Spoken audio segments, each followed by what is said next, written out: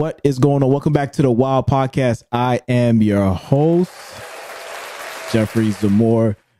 Thank you again for taking the time to watch this video. I truly appreciate it. Once you have a moment, please make sure that you hit that like button, hit that subscribe button, hit that alert button so you can stay up to date on all the new latest episodes. Also, as well, I also started a new channel.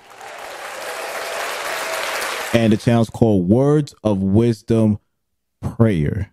Words of Wisdom Prayer. I will leave a link below so you can actually just click on the link and go straight to the channel. That channel is actually dedicated strictly just for prayers. My wife actually gave me the idea. She was like, hey, won't you start a channel where it's just strictly dedicated to prayers? Because we all need prayers. We all need prayers. And, you know, the channel still doesn't have a lot of prayers yet, but we got couple of few prayers in there. I did a prayer on spiritual warfare, another one on faith, another one on healing. So there's a couple of prayers that's there. So please be on the lookout for that. Once you get a chance, check out that channel if you like it as well. Make sure you hit that subscribe button as well so you can stay up to date on all the latest prayers. I'm going to do everything that I can to drop a prayer at least once a week, hopefully twice a week. Maybe even more than that. We'll just see how much time that I have, because it takes time doing this. It does. And there's a lot of things that I also have going on in my own personal life. Good things, really good things. But I don't want to stretch myself out too thin. So I want to get a conversation called Sin is Expensive. Today's episode is called Sin is Expensive. And this is an episode that I've been sitting on for a while. And the reason why is because I first heard that expression or this phrase called sin is expensive. And when I first heard it, and I heard it through a pastor who was doing Bible study, and he was going in and talking about the book of 2 Samuel. And while he was going over the book of Samuel, 2 Samuel to be exact, he mentioned that phrase, sin is expensive. And I was like, whoa, I really like that. And it's true. When we commit a sin, we don't realize how much it can cost us. It's very expensive. It's one of those things where, especially in this world, the world that we live in, and this has been going on since the beginning of time, but I feel like as time has gone on, we see how much the decisions that we make, we do not want to take accountability for the decisions that we make. We don't want to deal with the consequences. You know, we live in a society where it's YOLO. You only live once. Live your life. Do what you want, without understanding that there are consequences to the decisions that you make. So you got to be careful on when you are out living your life, that if it's anything that is outside of the will of God, it's going to be looked at as sin. Even if it's something where we feel like, well, it's not that serious, it's not that deep, but there are consequences that comes along with it. There are a lot of things that goes on in the spiritual realm that we do not realize that does take place, right? Remember, there's always a battle between God and Satan. God and Satan. And when we commit sins, we are reflecting what Satan wants us to do.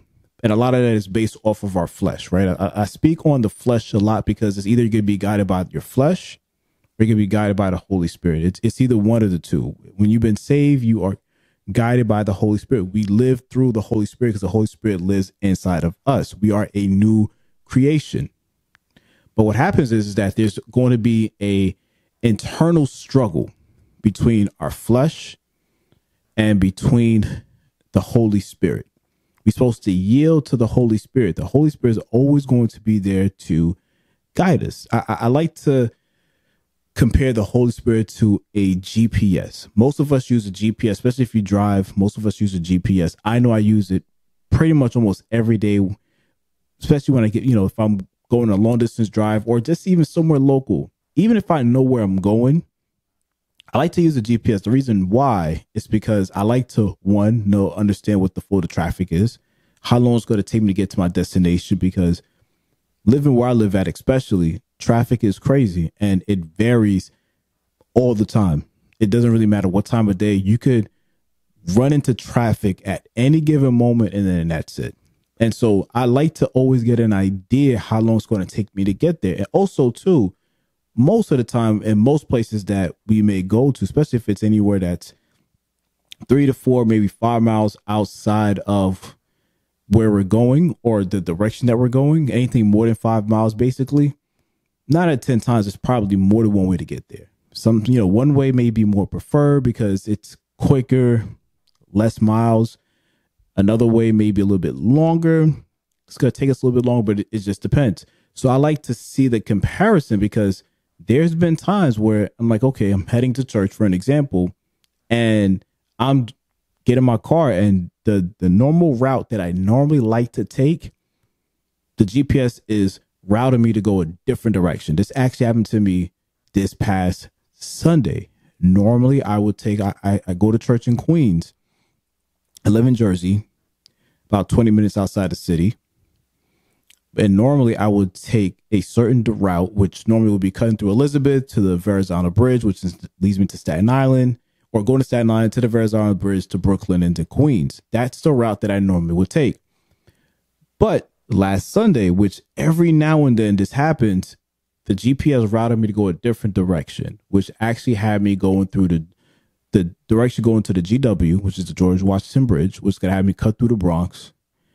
And then it's going to have me cut through Queens and then get to where I need to go, to my church. And I'm looking, I'm like, why is doing that? And I use Waze a lot. Waze is the GPS that I use a lot. And then one of the reasons I like Waze is because one, lets you know where police are at, just in case you're speeding.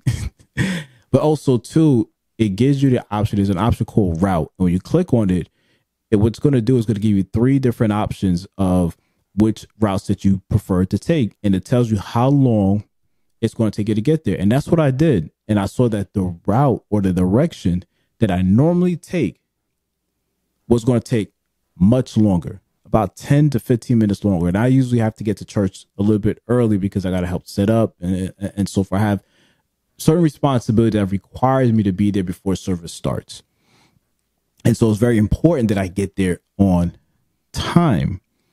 And so I was like, oh, okay, if I would have just ignored the GPS and decided to go where the direction that I normally go, I would have been late. I would have been late by 15, 20 minutes, or maybe gotten there 15 minutes later than I wanted to. And I was already running a little bit behind schedule.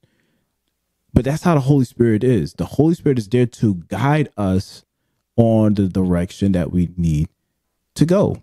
And so we should always yield to that and trust in that. So even if we think that we know more than the Holy Spirit, sometimes we feel like our flesh is there because like, YOLO, I've done this before. I've gone this way before many times. Nothing has ever happened. I'm good. It could be that one time where the Holy Spirit is trying to guide us like, hey, I need you to go this direction, or I need you to make this decision.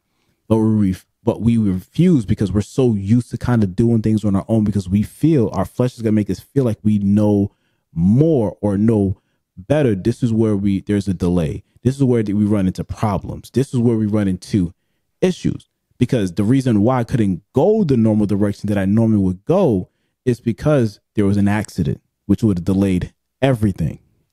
You get what I'm saying? So it's super important to yield to the guidance of the Holy Spirit. The Holy Spirit is like our GPS. It knows where there's traffic or where there's going to be an issue or there's going to be a hazard. Anything that's going to prevent us or stop us from living the life that we need to live before we even see it or even without us seeing it. Because there's a lot that goes on within the spiritual realm that we do not see. Remember, we don't battle against flesh and blood. So we have to be very careful on the decisions that we make. Again, sin is expensive. There was another quote that I heard that I thought was really phenomenal, or it blew my mind. I've personally never heard this quote before. And this was a quote from Darryl Strawberry. And he said that you can choose your sin, but you can't choose your consequences. I'm going to repeat that again. You can choose your sin, but you cannot choose your consequences. And that's the part where a lot of us don't often realize, because we want to make decisions or live a life and not understand that we don't have the choice on the consequences that comes along with the decisions that we make. And we see the world that we live in now wants us to downplay sin. The world that we live in now wants us to act like sin does not exist, or that it's really not that serious. It wants us to normalize sin. But the reality is, this is a trick from Satan. This is what Satan does. He likes to normalize what God has deemed to be sacred, like sex, for an example. And I'm not saying there's nothing wrong with sex, but sex was designed between husband and wife, man and woman. That's what sex was designed for. And of course, I'm going to be quite honest. I'm transparent here in the Words of Wisdom podcast, the Wild podcast. Did I have sex before I got married? Of course I did. I'm not even going to lie. I'm being quite honest. I definitely did, especially before I got saved. Definitely was. But when I got into my relationship with God and understood the reason why, because even when I knew it, but I didn't really see the big deal of it, which a lot of us don't. But it's not until you realize and you start really walking with God and understanding the reason why. So this is why it's so important to have a relationship with God. And when I mean having a relationship, to know who he is, because when you know who he is, you understand his words. You understand why he says certain things in the Bible. Why, when you read the Bible, when you read the word, because faith comes by hearing, and by hearing the word of God, right? Your faith is going to increase because you're trusting what you're reading and you see it manifest, which means it's also going to make you understand scripture, the context of scripture. You understand, okay, this is why God says, don't do this. This is why God says, don't do that. This is why God says to have this type of heart. This is the reason why God has created certain laws. This is the reason why Jesus had to come and die for our sins. You start to understand these stories and the reason behind these stories, because again, there are consequences for the decisions that we make. Sin is expensive. We can choose our sin, but we cannot choose the consequences. And so the more I understood that, I was like, okay, now I understand why God and why he's so big on sex before marriage. Because if we decide to have sex before marriage, or we're just randomly out there just doing it, there are consequences. Unwanted pregnancies, diseases, STDs, there's soul ties. There's so much that comes to play. Feeling used, maybe feeling abused, giving yourself up to somebody that you thought that love you, that you want to spend the rest of your life with. And you realize it's like, man, this person just wanted to get theirs and go about their business. Or it could be the other way around. It could be where it's like, hey, you know what? I'm out here. And I know I was taught this, like, yo, live your life. Test drive the car before you take it out the lot. But then you're not realizing it's like, yo, you're putting yourself at risk. And the stories that I've seen and the stories that I know from people that I know personally, where now there's, again, an unwanted pregnancy, or it's like, dang, I got burned, caught an STD, or I'm with somebody, or I slept with somebody who now does not want to leave me alone. This was supposed to be a one night stand, or this was supposed to be just be a fling, but now it's turning to a lifetime of misery. But the reason why is because you can choose your sin, but you cannot choose the consequence that comes along with it. Now, sin was first introduced to us by, the famous story between Adam and Eve, right? So God created Adam, then he created Eve. And when God first created Adam, he gave Adam dominion over this world, right? The Bible says that when Adam was created, God gave him dominion. Adam was the one who named every single animal that God created. But Adam and Eve only had one instruction. Really, was not to eat off of this tree. There was a tree that was placed in the Garden of Eden, And God said, do not eat off of this tree. You can have everything else. Everything else is yours. So you see how God could give us everything. He's like, I've given you access to this. I've blessed you with this. I've given you favor with this. All of this is yours. I'm just requesting for you not to have one thing.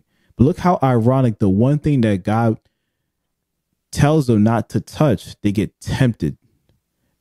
And this is something that happens even personally in our own lives, where the one thing that God says is sacred, do not touch, or to leave alone, or you should not mess with this. That's the very thing that we struggle with. That's the very thing where we become tempted with. And then what happens is the enemy comes in, and in this particular story, the serpent comes in and he starts to tempt Eve, which leads to Eve to eating the fruit off the tree, which also led to Adam doing the same thing, which led him to cause the first sin. And we've been paying for it ever since. The moment that Adam broke that one rule, that one commandment, sin was introduced into this world. Adam lost his power or his dominion that was given to him to be, to have dominion over this world, and it was given to Satan. The Bible says that Satan is the God of this world. This is how Satan became the God of this world. So when people say, it's like, why do we have war? Why do we see all these wicked and evil things that takes place? Murders, school shootings, all these crazy things that takes place. The reason why is because we have to understand, or why does God allow all these things to happen? It's because of that one very thing, because of sin. Satan is the God of this world. He rules this world. This is why the Bible says we are not of this world, though we are in this world. Because God, the God of this world, lower G, not big G, is Satan. And God gives us free will.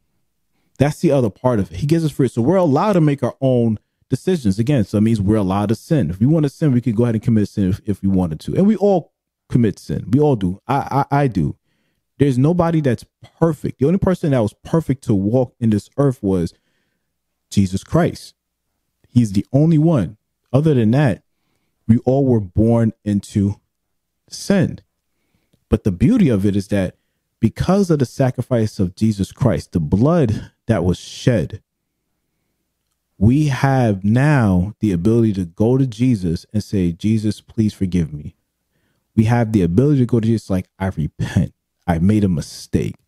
And what happens is, because Jesus is our advocate, our sin becomes forgiven. Because what Satan wants to do, he's our adversary. So you have Jesus, who's our advocate, and Satan, who is our adversary. So which means that he's always, the Bible says that he is the adversary of the brethren, he's the accuser of the brethren. I want to make sure I get that clear. So his job is to always just try to find fault and flaws on us and try to present that case to God. We see in the Bible, he did that with Job. Satan goes to God and says, hey, you see, Job, the only reason why, because Job worshiped God. He was a faithful servant to God. So Satan goes to God and said, hey, the only reason why Job is so faithful to you is because of all the blessings that you have given him. That's the only reason why. So you see, he's trying to make accusations, false accusations. And so God said, okay, let's put this to the test. You can do everything that you want, except you can't touch him. Basically, you can't kill him. We're going to put this to the test. Because God's like, I know he's still going to stay faithful to me. So Satan is like, all right, cool. And then we know the famous story where Job pretty much loses everything. He gets sick. He has like a very bad skin disease. He loses his family. He loses all his wealth. He loses everything. Satan took everything away from him except his life. But Job stayed faithful to God. And then what did God do? God rewarded him and he gained everything that he lost even more, tenfold. But Satan's going to try to manipulate our mind and to make it seem like God will never forgive you. God doesn't love you.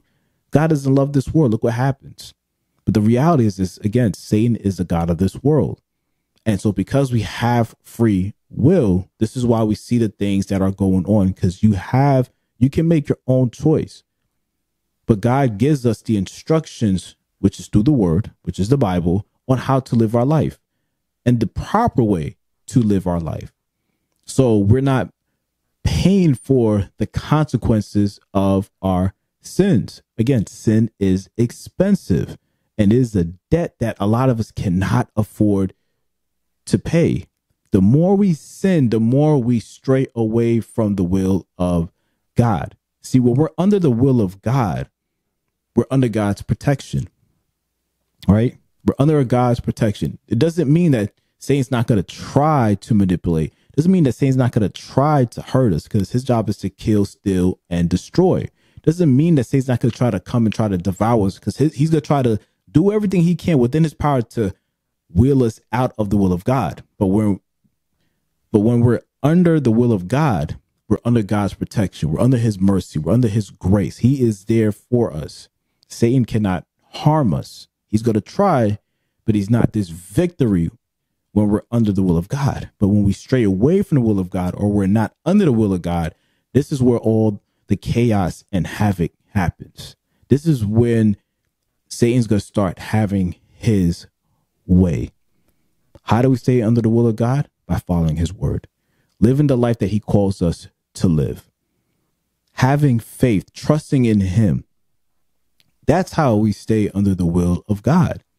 This is where the blessings and favor comes over our life, because now we're not making decisions that reflect sin. We're making decisions that is based on prosperity or based off of the guidance of the Holy Spirit, things that's not going to harm us. And that's really all it is. Sin is just there to harm us. We don't realize it, because things that could seem as innocent, because the world does that again, does an amazing job to make it seem that it's okay. But we could see in real time, without even reading the Bible, if we're honest, we can see in real time where either people that we know, or even people that we see who are celebrities, or we see on TV, that we see on social media, we see the life that they're living that we thought was glamorous, we thought was good, we thought it was cool, and we see what's happening. We're seeing that now Satan is ready to collect his debt. We're seeing it now that the life that they were living, that according to the Bible is deemed as sinful, we're seeing the consequences that's come along with it. Consequences that they cannot choose. Because again, you can't choose your consequences. You can choose your sin, which means you can choose the carnal life that you want to live. If you commit this, and let me make this one distinction, because again, we're all going to sin. If I'm out one day and I happen to by accident say the S word, right? SHIT. Let's say I accidentally say it's like, are we supposed to curse? No. Is God going to punish me just for that one curse? I mean, that one curse word? Probably not, especially if I go and repent afterwards. And that's what I normally do. Like, man, my bad, God. God, please forgive me. I'm good. But a carnal life is living a sinful life, which means you are intentionally choosing to sin. You're not doing it by mistake. You're intentionally choosing to go the opposite direction of what God is telling you to do. It's just like that GPS.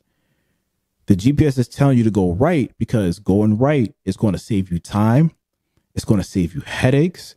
You're going to avoid traffic, car accidents, everything. And you're going to get to the destination that you need to go. But you want to go left because you're so used to going left, not realizing left is going to take you longer. It's going to delay you. You're going to run into some issues, car accident, whatever it is that may take place. And that's what happens. Like, nah, but I'm so used to going this way. Every time I go this way, I'm good. Nothing ever happens. But it could just be that one time. See, sin starts to pile up. And what happens, it's like a time clock. Eventually, when that clock runs out, and it's like, now it's time to pay up. And that's the part that we have to be careful of. Because again, sin is expensive. But the beauty of it is that though no matter how expensive sin is, Jesus Christ paid that debt. He paid that debt when he died on the cross. He paid that debt for us. So we shouldn't have to keep on making these same mistakes and wondering like, man, if I made this mistake, how am I going to clear this debt? Easy. You go to God. You ask for forgiveness. Jesus, forgive me. I repent. Because I don't, you don't want to deal with the consequence that comes along with it. Now, God's going to have mercy over you. He's going to forgive you. It doesn't mean that, again, that you may not have to deal with the consequence that comes along with it, but at least you have mercy from God. And you're able to deal with, if there are consequences from that sin, you can deal with it through the strength of God.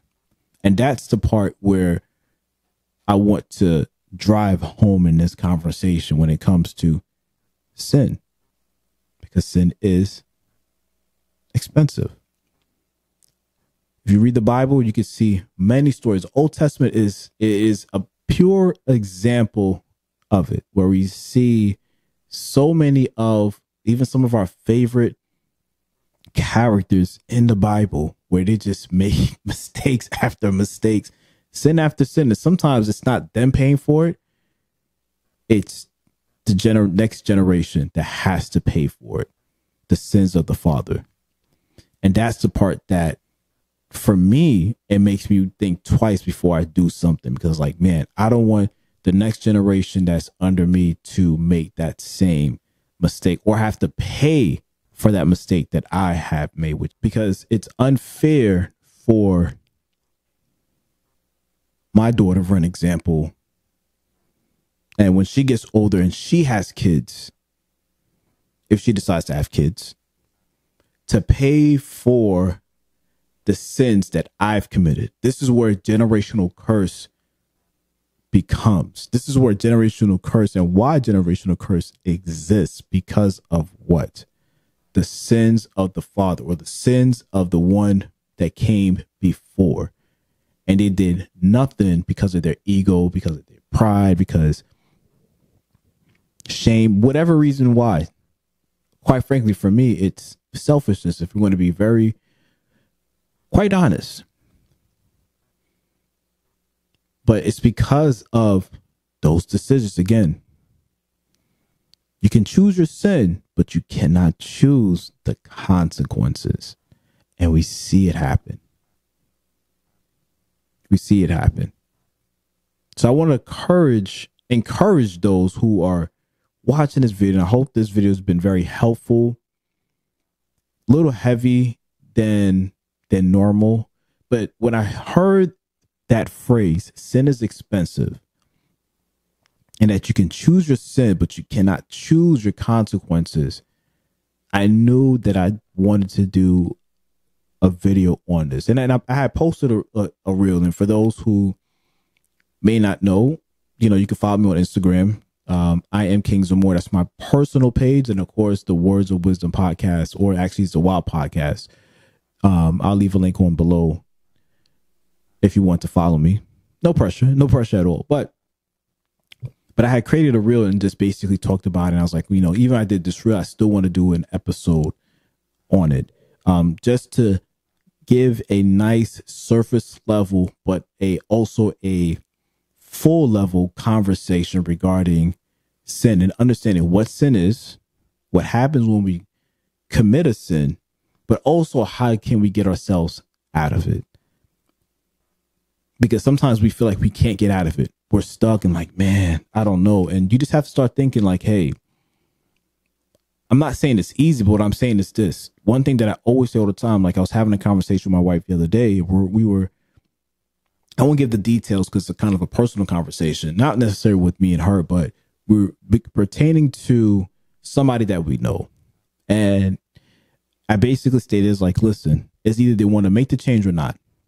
These are the options that they have. And I laid out the three options. It's either they do A, B, or C. There's no other option outside of it. So they have to figure out how to make a decision that is going to not hinder their life. And that's what it comes down to. It's either you want to make the change or you don't. If you want to make the change, then you figure it out. We could make the excuse on why we can't do something, but the minute we want something, like anybody that I know who, let's say, wants a car, they're going to find every way that they can to get a new car. You want a new job, you're going to find every way that you can to get a new job. If you want a pair of Jordans, right? Jordan 4s right now are, anytime Jordan 4s drop, like people go crazy for it. And people will do everything that they can to get those Jordans. People make time and effort for the things that they want. But the things that they are comfortable sitting in, sometimes they will make excuses for and act like there's no way, which to me is, it's Satan playing with their mind. Again, their flesh. Satan's telling them lies because he's the father of lies. This is what he does. So he's going to come in your ear and he's going to fill your mind with lies, and that what you're doing, the way you're living, the decision that you're making, it's all good, or that you can't get out of it. This is just the way your life is going to be. You're never going to be successful. The sin that you're living in, it's normal. Who cares? This addiction that you're struggling with, there's no way you can get out of it. It's okay. It's not a big deal. Or because you already did it, God doesn't love you. He's not going to show favor over your life. He's not going to bless you. You're done. It's okay. It is what it is. He's going to fill your mind with lies. Lies. And we have to get accustomed to learning what the difference between Satan lies and God's truth. Satan lies and God's truth. God's truth is never there to harm you or confuse you. Satan lies is always there to harm you and destroy you. And so you have to know the difference. And the Holy Spirit is always there to give you the spirit of discernment so you know what is of God and what is of Satan. And what is of God is always going to be backed up by Scripture. Satan's lies is always going to be backed up by what the world wants you to feel and think and deem that is okay. It's only going to get you in trouble. Again, you can choose your sin, but you can't choose your consequences. Why? Because sin is expensive. Sin is like a high interest loan that has been designed for you to stay in debt and not to be able to pay. But guess what? Again, like I said, Jesus is there to take care of that debt for you because you already paid that debt. You just got to go to him and say, God, it's like the, what's the President Joe Biden and Vice President Kamala Harris just passed the student loan forgiveness. That's what God is doing with your sin. He's canceling it out. Satan doesn't want that to happen, but he's canceling it out. You just got to go to him. Just like if you want your student loans forgiven, which I need to get mine forgiven as well. So I need to jump on that ASAP. You just got to go and follow the instructions that requires you to get your student loans forgiven. Same thing with God. You just go to God, but with God, it's much easier. You just go to God and ask for forgiveness no matter what it is. He is there to forgive. He's there to forgive. So I hope you enjoyed this episode. If you did, again, do me a favor, leave a comment, hit that like button. And sin is something that you may feel that will keep you in bondage, but God has the key to unlock that chain and ball, which is sin, or that sinful life that you live in and free you from it. Because the moment that Jesus Christ died, that was the exact reason why he did that. So you can be free from sin. Until the next episode, as always, one love.